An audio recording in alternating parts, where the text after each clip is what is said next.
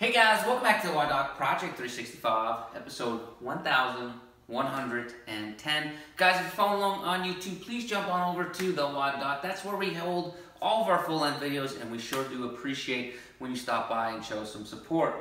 What we're talking about today is lengthening the calf, all right? I've shown both of these exercises in the past, but the important thing to know is when to go from one to the other, right? So this is one of my favorite calf mobilizations where we just go ahead and we mobilize the ankle into two different positions, right? When we say mobilize the ankle, we're basically talking about lengthening this tissue in the back of the leg.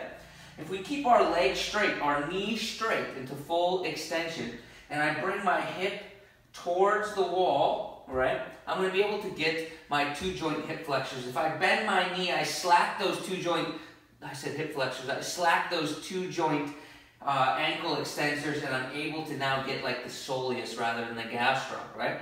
But if I'm doing this for days and I'm not getting the results I want, it's time to move on to what we call an eccentric stretching mechanism or eccentric lengthening, all right? And it's very simple to just move over to the stairs. Now, if I do the same thing, if I allow myself to get into a position which I would consider to be a calf stretch, right? The way I'm going to do this is I'm going to go up all the way, shorten the tissue as much as I can, so that means I'm going to extend or plantar flex the ankle as much as I can. I'm going to now, again, concentrating on the same left ankle, slowly let myself down. We're talking 3 to 5 seconds to get into that full stretch. Hold it there for a second. Use the other leg to help myself back up. 3 to 5 seconds all the way down. Hold it there for a second. And repeat. Why am I doing this? I'm putting the muscle under tension, just like if I was holding a weight and flexing, and I'm slowly allowing it to extend out, right?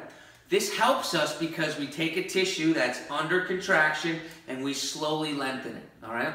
So it's a different mechanism than taking a tissue that's loose and trying to extend it further, okay? So, different contraction or different lengthening mechanism, but both of them can help and both of them have their place, right? So if you're trying for days, months, weeks to stretch this way and you're not getting any length, go onto a stair and try that eccentric way of lengthening. Cool? Questions, comments? Please jump on down the bottom and write anything you need. I'll get back to them as soon as I can. And until tomorrow, we're optimizing function to optimize performance.